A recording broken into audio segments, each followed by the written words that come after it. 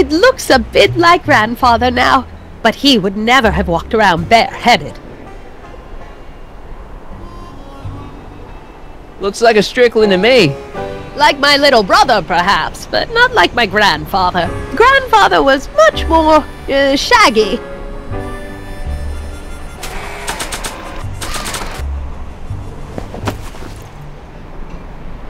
Not bad.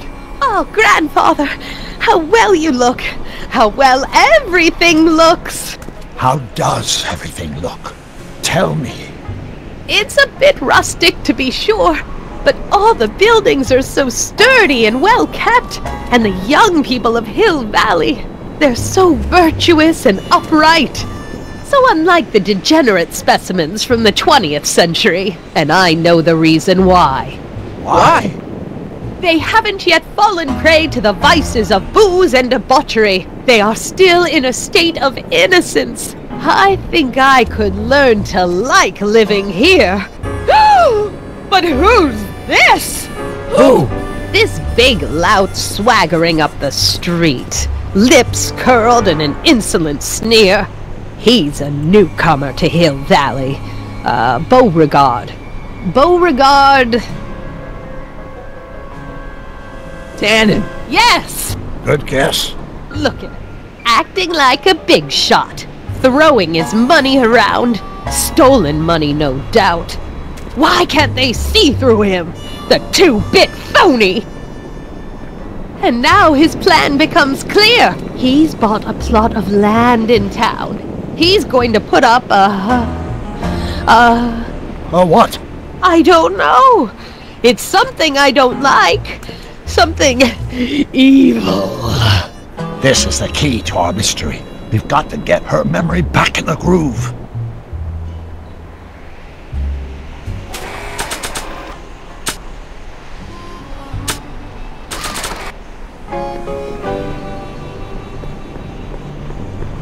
I don't think so.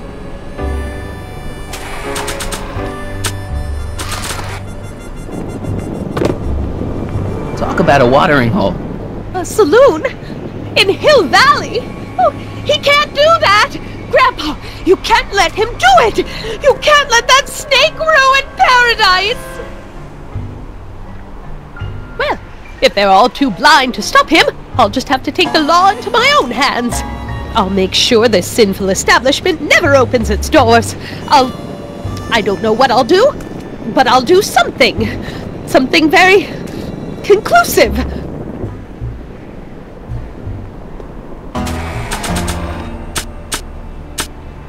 Don't fade out on me, Dad. I'll be home soon. I hope.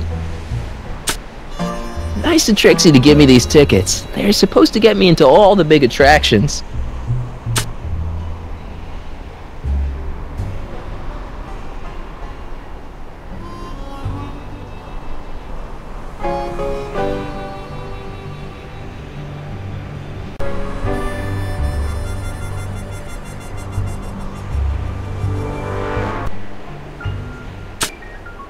It looks like Doc's old sign, but I guess it couldn't be.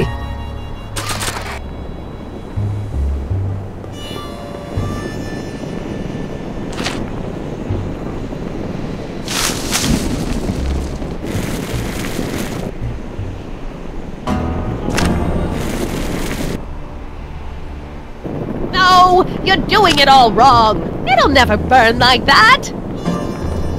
First, we'll need some kerosene. Apply it liberally to the building site. No sense in being parsimonious. And now, watch.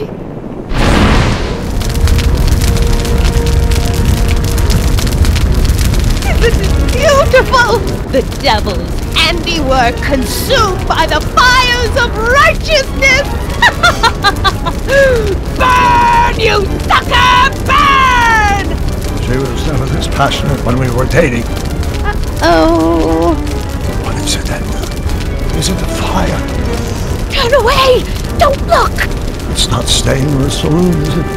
It's spreading to the other buildings in Hill Valley. My intentions were pure.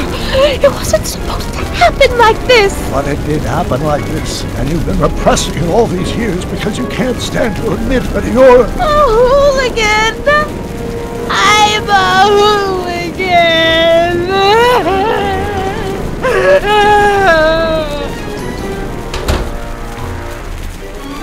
But I lay it on too thick. Here's the story. Black and white and red all over. Huh.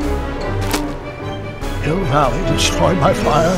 Started approximately 2 a.m. July 17th, 1876. Of course, I'm not the real criminal in this story. Am I, Mr. Sagan? You set me up for a fall. You and Smirnoff. You made me steal your infernal car. You made me burn down Hill Valley. And now, by the powers invested in me by the town of Hill Valley, I hereby sentence you two criminals to... You! How much have you heard? Enough for a month's worth of headlines in the Hayesville Herald. 2 months worth if you shoot those fellas. I could shoot you too, you know. But you won't, because that would be against the law. And you never break the law, right? This is your cue to skedaddle. Right. Much obliged.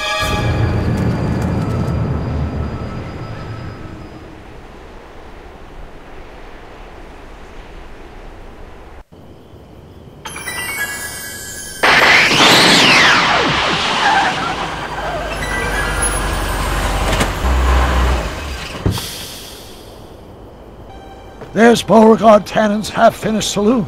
Sometime during the next hour, Edna's going to light it on fire and accidentally burn down Hill Valley. I wonder where her DeLorean is. We'll find it later. Right now, we've got to stop that fire. I'll go around back. You go through the front. Got it.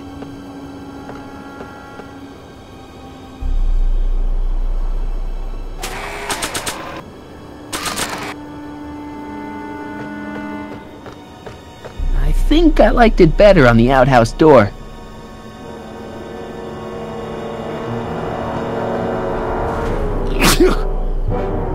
I'd better not get too close. I'd better not get too...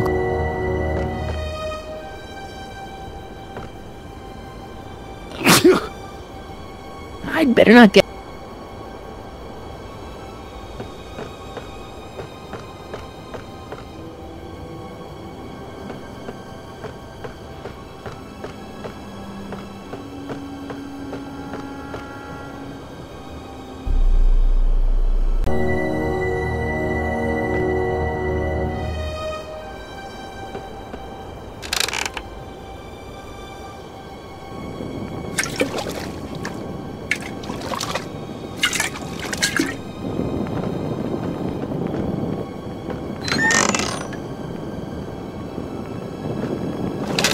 Who's there? Edna, stop. It's just me. Mr. Sagan, what are you doing here? I was gonna ask you the same question, Miss Pickford.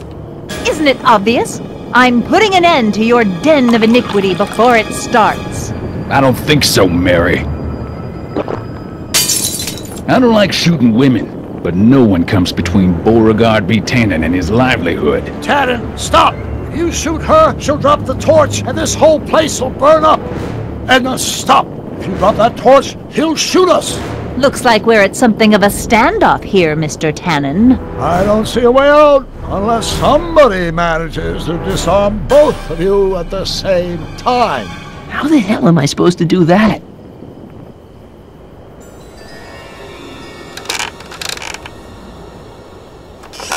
Was that a mouse? What's the matter, Miss Pickford? Scared of a little mouse? No, but you should be scared. Mice carry diseases. It's a fact. Look it up. Dolores Miskin?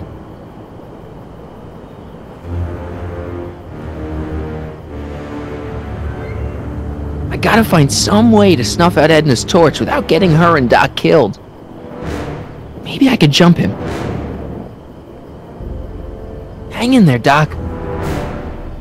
Chandelier's right over their heads. That's gotta be useful somehow. Why are you dressed like that? I wasn't planning on visiting the 19th century. Pickle juice. That ought to be handy for putting out torches. It's too heavy to lift.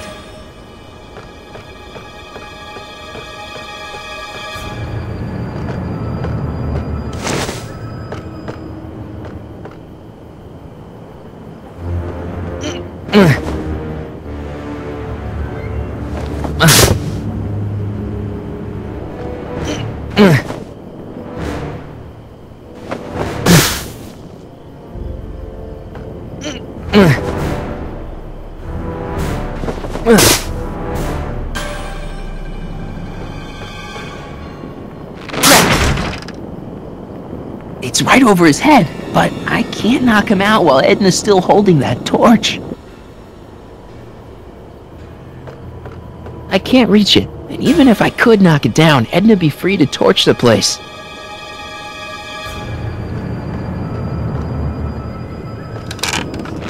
Not quite.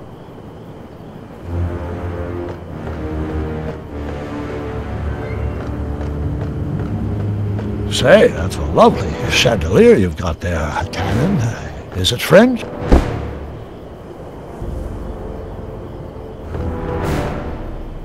Man, this thing is not light.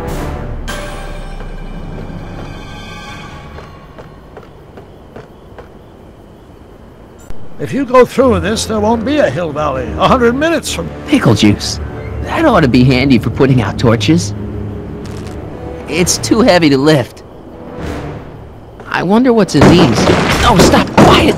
God. What the hell? Oh, cow crap! There goes all my pickled pig's feet!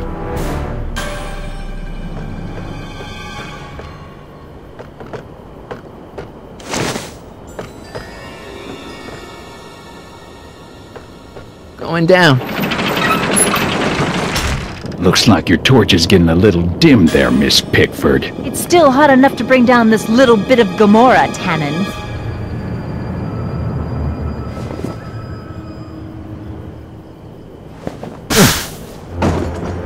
All right, physics.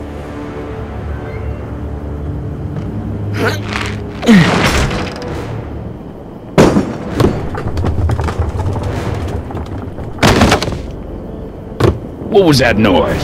What noise? I didn't hear a noise. Why are you so hellfire determined to meddle in my affairs, woman? You've been a-burring my behind for over a month now.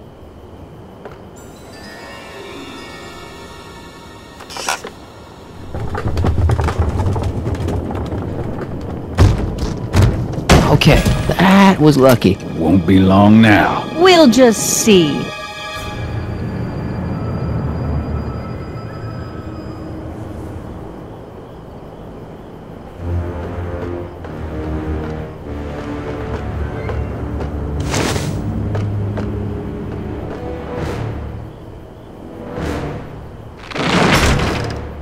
Not sure why I did that.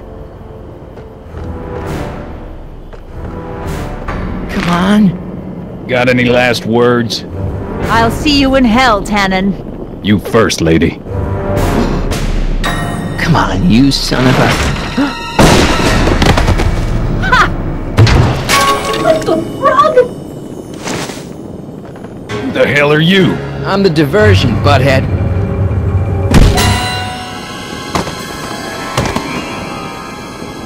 Nice one, Doc. Don't tell Clara. She thinks fisticuffs set a bad example for the boys. Now, where's Edna?